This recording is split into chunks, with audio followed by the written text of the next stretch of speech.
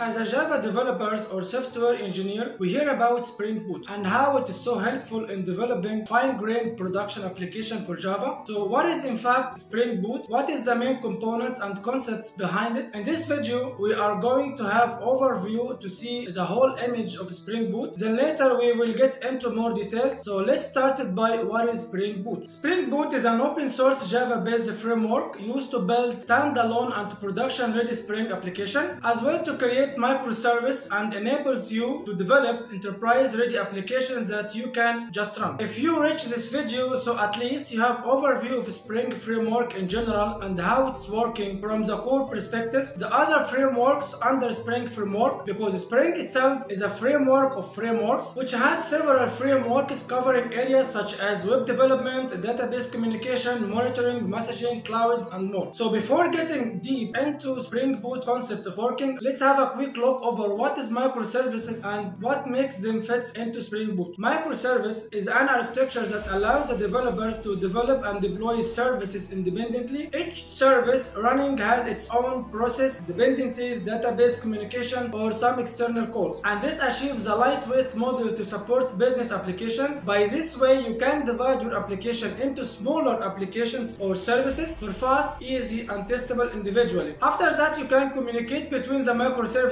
over HTTP calls, for example. This architecture fits well in social media, e-commerce, etc. This architecture replaced already the old style of monolithic application. What is monolithic application? Monolithic application is also architecture where you develop all of the application in one big service, self-contained and independent. It has everything in one place, from database to front end. It is maintained and deployed as a whole application, not as separate services as microservice. It is getting more complicated to maintain it with more functionality implementation during the lifetime of the application. That increases the complexity, the stability, and productivity of the application. That's why nowadays we got microservices, for easy to avoid all this complexity which I had mentioned. For sure, each architecture has a downside and upside, so you can please have a search online to find which one is which, but in fact we are already heading towards microservice a long time ago. Even it's extremely rare when you find someone is still developing monolithic application. So let's back to Spring Boot itself. Some advantages from using Spring Boot, such as building a standalone Spring application. It has embedded web servers such as Tomcat, Jetty. No need to deploy your WAR file, you just build a jar file with everything inside the application and just run it. Provides opinionated starter dependencies to simplify your build configuration, dependency management, version control, automatically configuring Spring and third-party libraries whenever it's possible. Provide production-ready features such as metrics, health check, and externalized configuration as well. Absolutely no code generation and no requirement for XML configuration. Emphasizing the convention over configuration approach to make it easy for rapid development for almost all the cases, except if you need to configure a certain library yourself. For example, if you need a standard web server, you don't need to configure it from the beginning. Spring Boot will provide it to you out of the box, so you can later on customize it if you want or use it as it is. Spring Boot provides you with 4 main features or components which emphasizing the convention over configuration approach. We are going to list them in this video and having an overview of them also in this video right now, such as Spring Boot project starter dependencies, automatic configuration, command line interface, and Actuator. Let's start with starter dependencies. Starter is a set of related dependencies libraries tagged under a single banner serving a specific purposes of development, such as if you want web starter, security, database, etc. You still have the flexibility to add your own dependency as well in the pom.xml file, but most of the time the starter has a sufficient collection of dependencies to meet your requirements. Starters are so valuable because also they protect you from version conflicts when you develop applications that need different dependency from different places, because already Spring Starter will take care of updating the dependencies to the latest version, as well that protects you from security issues related to outdated dependencies. It makes the development easier and rapid because you don't need to search everywhere for what dependencies you do need. Everything is already under one starter for the specific job. Spring Boot has a parent starter which provides a default configuration to use in your application. All Spring Boot projects using it as a parent in their pom.xml file. You can even build your own starter. This is usually used when you want to build your own auto configuration dependency, which will take us now to the second component of Spring, which is automatic automatic configuration. Automatic configuration, it is the attempt to auto-configure certain part of the application depends on the provided dependency or starter, which you can find them later in your class path. For example, if you add H2 databases to your POM file, Spring automatically is going to detect it and auto-configure it for you. So you don't need to configure it the same with web server, for example, such as Tomcat, Jetty, etc. Spring finds the library in its class path. It will try to